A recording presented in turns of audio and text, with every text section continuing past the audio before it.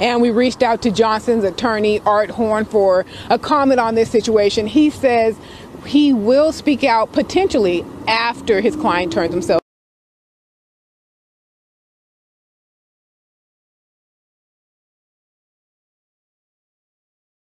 Bitch, boss shit.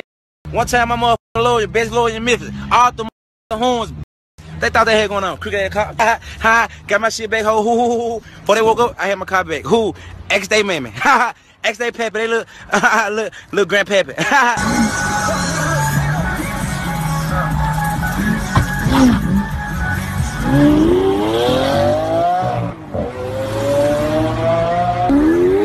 Welcome back to the channel once again, fam. The suspect wanted for the murder of young Dolph is still on the run.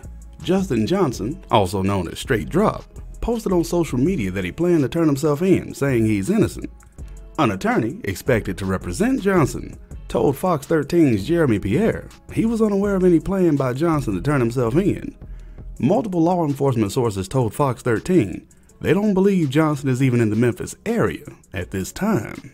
Along with a first-degree murder charge, Johnson also faces charges of attempted first-degree murder and theft of property between $10,000 and $60,000, officials said.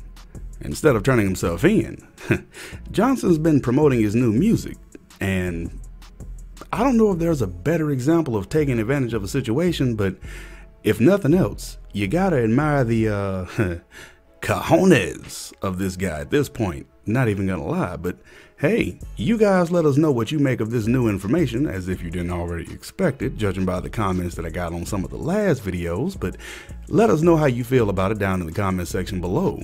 And of course, while you're there, you know the drill. If you're enjoying what we're bringing, feel free to show us some love by smashing that like button, and if you're here and you're new, make sure that you hit that subscribe button and ring that bell icon for the latest notifications on stories like this and the next. We've been I Got the Dirt TV. You guys have been great as always. Keep it locked here for the latest updates, the latest trending stories, and the latest news.